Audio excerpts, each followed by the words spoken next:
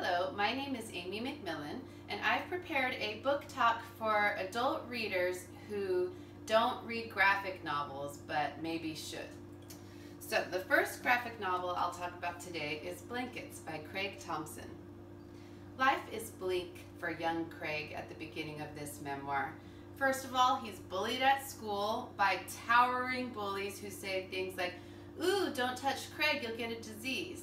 Or, "Look girls, we have a little baby." At home, things aren't much better. His parents are ultra-religious, ultra-strict, and ultra-poor. There is a space in his home called the cubbyhole where he and his brother are sometimes put for punishment. And the cubbyhole is not a room, it is just a space behind some wood paneling that is unlit, unfurnished, and full of vermin and spiders. In his teenage years, Craig thinks he'll join the ministry, which is a problem because he loves to draw. For example, on page 42 you can see how Craig escapes his life into his imaginative drawings. But he feels that his drawings might be taking him away from his faith, so later he throws all of them in an oil barrel outside of his house and burns them.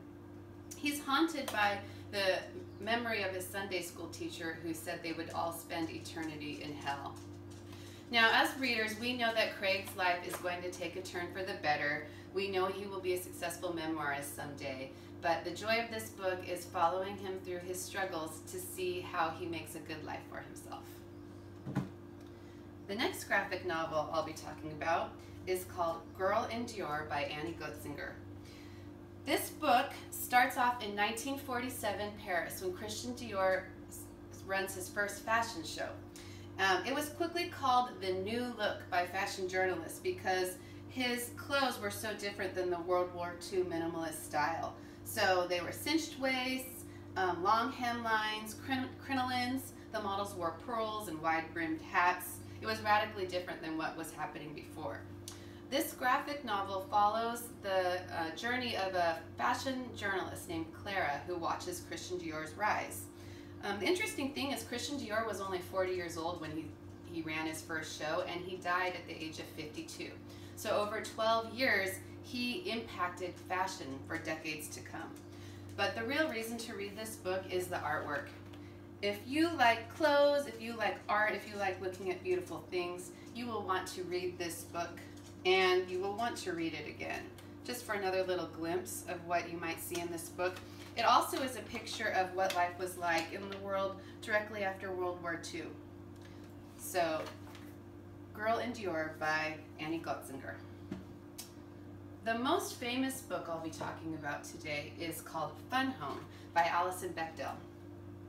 This book is about Alison's dad, and he's an English teacher. He also runs the family's funeral home part-time, or fun home as they like to call it. But her dad's real passion is restoring the Victorian home that they bought for the family to live in.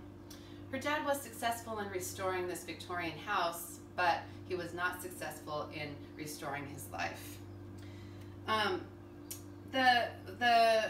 The beginning of this book, we find out that Alison came out as a lesbian when she went to college, only to find out that her dad was also gay. Tragically, 2 weeks later, he killed himself. On page 55, we can see Alison as a college student lying at her father's grave, which is shaped like an obelisk, his favorite shape, before the next page tells us that old catastrophe when we find out what happened with her father. One interesting artistic style that Bechdel has is on page 57, she has a dictionary page focusing on the word queer. And then the caption says, "My father's death was queer in every sense of that multivalent word." So why did Bechdel's father kill himself? Why do people do anything they do? How do our childhood relationships shape who we become? To find out more about this, read Fun Home by Alison Bechdel. The next book I'll be talking about is called Dirt Candy, Flavor-Forward Food from the Upstart New York City Vegetarian Restaurant by Amanda Cohen and Ryan Dunleavy.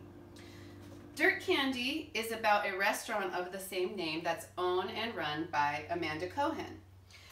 This book really talks about how do restaurants make it in New York City? Why does one restaurant close while another one is successful? What does it take to be successful in the restaurant business? Dirt Candy is a small restaurant. Amanda's the chef. They have 9 tables, 2 waiters, 1 sous chef, a dishwasher, and a prep chef. It's a vegetarian restaurant, but she calls it a vegetable restaurant because she thinks vegetables are the wild west of the food industry where anything goes. There's in this beginning panel, you can see adult Amanda talking to childhood Amanda about why child Amanda should eat her vegetables. The other fun thing about this book is it's written sort of like a video game. Each character has a skill level and a reliability level, and then each chapter is sort of like a game challenge. For example, why isn't corn on the menu? The challenges one might face in this book are, what do you do if a patron loses his cool? What happens if the produce vendor doesn't bring your vegetables? If you succeed, then you level up. If you fail, you lose business, or in the video game world, one of your many lives. This book is fun for anyone who likes to eat, anyone who has ever worked in the food service industry, or anyone who feels like they want to be kinder to the restaurant staff when they visit. So it's Dirt Candy by Amanda Cohen and Ryan Dunleavy. The only non-memoir I'm going to talk about today is Patience by Daniel Clowes. This book is part love story, part mystery, part sci-fi adventure, and part time travel saga. We begin in the year 2012 with a couple in love. In the beginning panel, you see the blonde-haired young lover saying, "God, when I think of my life before you, it was a horrible reality show." One day, though, Jack, our hero, comes home to find his true love dead, murdered. And guess who's blamed for it? Skip to the future. We start again in the year 2029. Jack, gray-haired, boozy, about to be kicked out of a dive bar, is still trying to find out who was the real killer of his beloved. His only lead is somebody with a working time travel machine. So Jack decides he has to travel back in time to find out who wanted his fiancée, who was pregnant by the way, killed. This book tries to answer, is true love ever enough? Can it really save us? Patience by Daniel Clowes. Thank you.